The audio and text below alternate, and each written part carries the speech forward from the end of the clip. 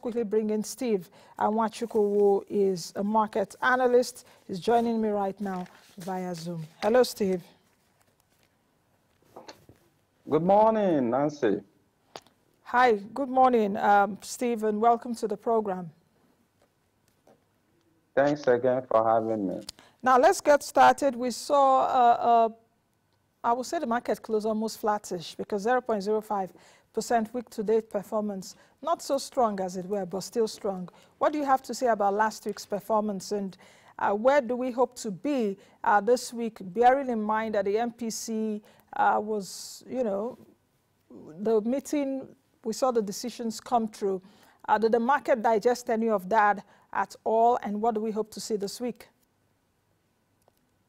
Okay, thank you. Just like you said, the market almost closed flattish, but 0.05% is still relatively a green territory, giving us a rise over 18 billion naira in the market capitalization. Yes, the market is still witnessing low liquidity, which has resulted in low activities in the market, but we foresee a rebound in the market, given the fact that we are coming up, the third quarter is expected. We are expecting an improved earnings for the third quarter. So this week, next week, and the weeks to come, investors will be strategically positioning in some stocks. They expect a very good, fantastic result. So we expect a rebound in the market, given the fact the statistics we've also read about the rising crude oil, having in mind that the proceeds from crude also reflect in the companies quoted at the floor of Nigerian stock exchange. So we expect an improved earnings coming into forex, in forex terms, and other capital inflows that comes from the foreign portfolio investment will actually improve the market in days or weeks to come. Steve, what do you think about how the markets would look like at the end of this month's trade, which is not just marking the end of the month, but the end of the third quarter? When did we even begin 2021? We are coasting closely to the end of the year. I can't believe that, you know, just about 3 months to the end of the year. So how would you really categorize third quarter's market performance? Nancy, I think I may not be a soothsayer here, but the truth remains that you cannot take away the operating economic environment, the realities available, the insecurity that have impacted in most of these quoted companies. So you can't take away the operating environment for these institutions away from what possibly their books will look like. But one thing I know for sure, from 2020, when we had lockdown, we have coronavirus and all restrictions, Nigeria particularly, or quoted company at the floor of Nigerian stock exchange, have actually shown the other side of the market that people continue to, you know, question or query, why is the market performing so well, why the rest of the world are moving sluggishly. So that is given that the market will actually see what it did last year, which is 2020, but not in that mood of 50% rise. But we are going to see some rebound. As we speak, the market is still in negative territory. Year to date is about 3.7 or 3.8 loss position. But we believe by the time third quarter comes in, and with hopeful of what fourth quarter will be, with good dividend payouts, you will see some equities rebounding and moving the all-share index or overall index to a positive territory before the end of the year. Have in mind that we also have this, like I said, improve in the crude oil, which will reflect in the incomes or reflect in the business activities or capital flow, or what you may call liquidity, that will also come into the market before the end of the year. Steve, let's quickly just move over to some other markets, like the market, the money market, the treasury bills market, Eurobond market. Nigeria would issue Eurobond next month, so I think we're just a few weeks away. $6.2 billion.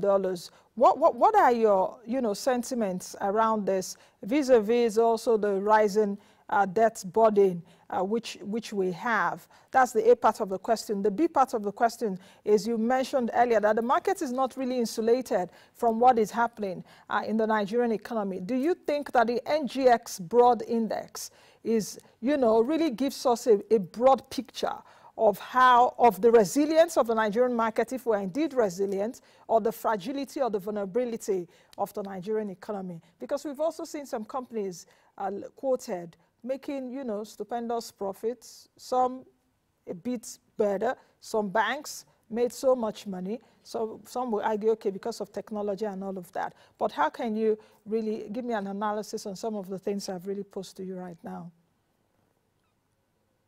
Maybe I think let me start from the B part of your question, which kind of defines the realities too. Now, the truth remains that while you continue to see most of these companies, their top and bottom, mostly their bottom line so impressive is, maybe you can say, use the word, is a sort of a weak fiscal policies we have. Weak fiscal policies in the sense that most of their hardships are thrown down to the poor masses. The companies, their bottom line continue to rise. They don't care about the realities. They don't care about how the prices of these items or commodities are selling in the market. From the industrial sector, like the cement, you see the prices have gone up more than 30, 40, 50%.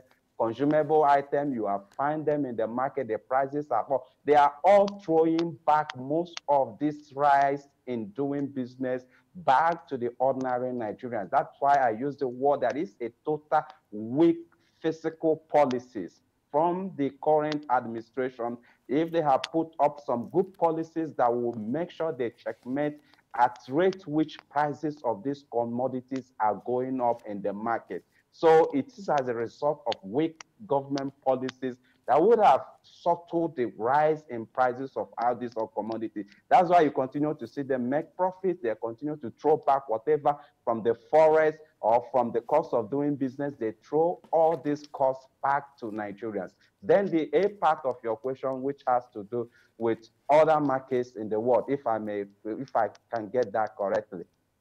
Yeah, the other markets which I mean is in Nigeria, the fixed income market. For example, we've seen yields. Okay. Yes. Okay, go ahead. Okay, the Eurobond. Thank you. Yes, yes, it's still a contagious issue. It's something that Nigerians continue to discuss at present. The rising debt profile of Nigeria.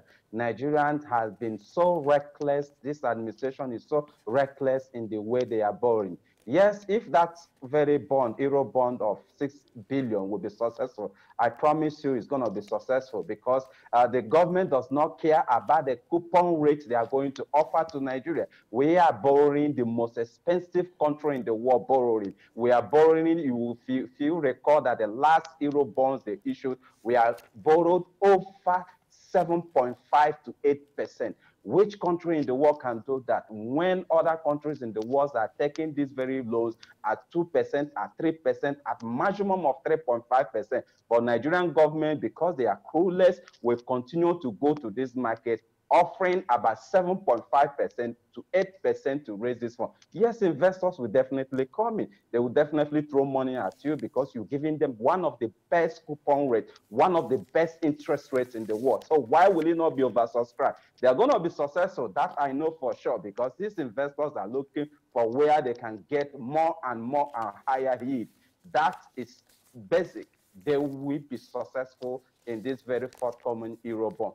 But to the detriment of Nigerians because it costs you more to borrow. Where other countries like Mexico or the Morocco or any other Latin America can go to the same market and borrow the same fund at 2.5%, at 3%, and maximum of 3.5%. But you, so desperate, you are going to the same market and borrowing an over 7 to 7.5%. That is the reality. When we continue to have this debt burden ratio, burden on Nigerians or burden of the economics of Nigeria. Thank you very much, Steve. Let's leave it at that. Let's speak sometime soon. Next Monday should be on the 4th, if I'm not mistaken. That will be the a new week, so to speak, and a new quarter. Looking forward to the end of the year, you know, just 3 months ahead. Thanking God for the last 9 months, you know. But I'll see you again. Take care of yourself, and thank you for joining us. All right. I'm worried less of Nigeria. Did I hear you right? What did you just say, Steve? What did I hear? And what I said, worry less of Nigerian situation. I should worry less. I don't know if I can do that. Of course. You know, I don't know, because I really worry too much. I really worry too much. Thank you for the advice. I do too. That's why I'm advising you. Maybe we should worry less. Just like I said, this Eurobond will be successful, but the implication is on us. Thank you for giving me the advice, whether I should worry less, because I don't know those in charge of leadership, if you are worrying as much as I'm worrying, if they can sleep.